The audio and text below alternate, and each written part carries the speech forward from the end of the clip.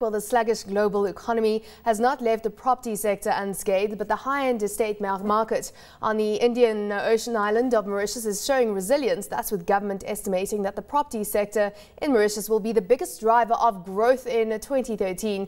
Let's delve into this. On the line from Mauritius, Murray Adair, the CEO at IOREC. Thank you very much for joining us, Murray.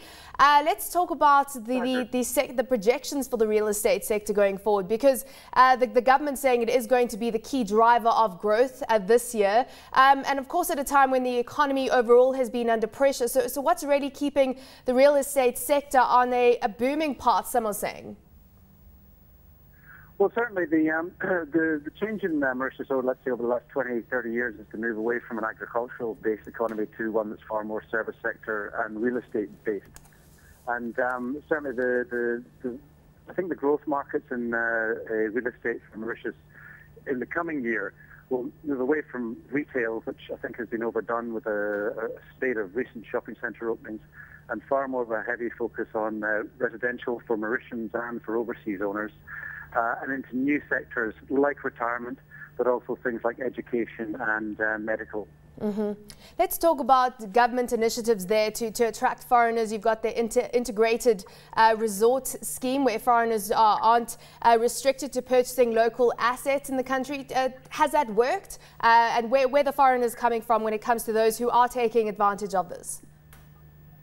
Yeah, the integrated resort scheme, or IRS for short, has been running now for about 8 years.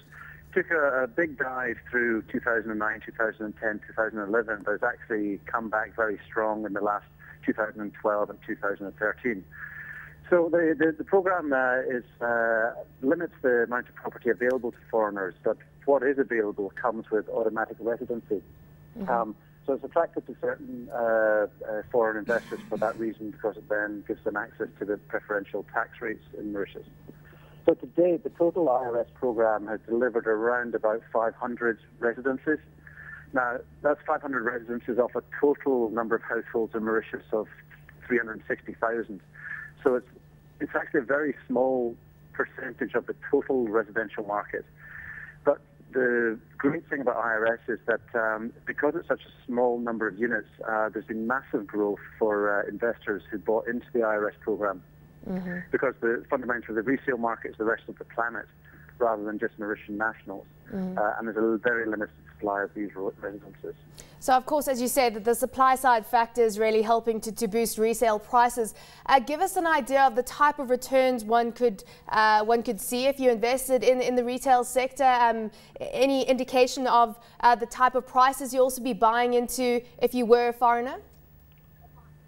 Yeah, for sure. I mean, I'd sent across a diagrammatic that the government had actually issued on resales based against original values.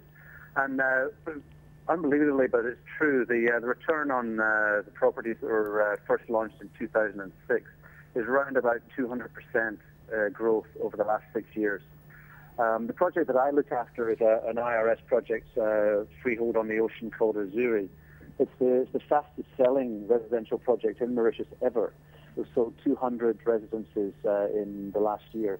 And we think that in terms of capital return to investors, when we hand over in November this year, we think there could be a 40% return on total investment, and return on equity could be in the order of 100%. So, of course, very juicy and lucrative returns there. What about building up communities and building up all the infrastructure around these residencies? Are you involved in that? For example, schools, shopping centres, and all the amenities that you might need? Yeah, no, absolutely, Samantha. It's absolutely key. I think the days of just parachuting golf resorts into various locations around the planet has gone. And I think developers now, when they approach projects, have to think about the macro and wider economy when they're developing their projects. So yeah, the project that we have at Zuri, again, is a community-based project. We've actually blended the international residences with high-end Mauritian residences, and to support the families that we hope will be living and enjoying life at Azuri, we're delivering retail, offices, a school for 900 kids, elite international school. So all these things have to be brought to the mix now, and you can't just get away with expecting people. to invest in a property when they're probably going to spend 2 to 3 weeks a year only. People are looking for far more out of the property these days than they did in the past. Yeah, but I mean, still Mauritius, of course, is predominantly a leisure destination. To tell us about how you're catering to the leisure market, the tourism market, especially in light of the fact that it will always be seasonal. I mean, if you look at capacity rate, hotel occupancy in June in 2011, it was just under 50%, 44%, and in the peak seasons it goes to 75, 80%. So how do you cater to the market, and how do you adjust for those high and low times? Yeah, no, absolutely. Of all the arrivals by plane into Mauritius, which is about the easiest way to get here, 93% are tourists. So it's a very tourist-driven economy. The way to kind of bridge the peaks and troughs in the market is really to identify activities in the off-peak season that can really flourish in Mauritius.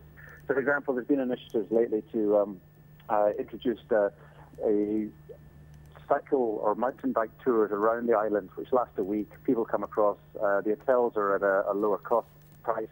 The weather's cooler. So these kind of sports-related activities that can be done in the off-season help to drive the economy and to drive sales. The other thing that Mauritius is doing to try and increase the tourist arrivals is to target new markets. And as of the 24th of January, there's now 2 direct flights a week to Shanghai. That we're bringing in direct flights to Beijing and to Moscow as well this year. And so, for example, the direct flights to Shanghai, for the next 3 weeks, you cannot get a seat on those flights. So they're looking to expand the tourist catchment and not just stick to the traditional markets of, say, South Africa and continental Europe.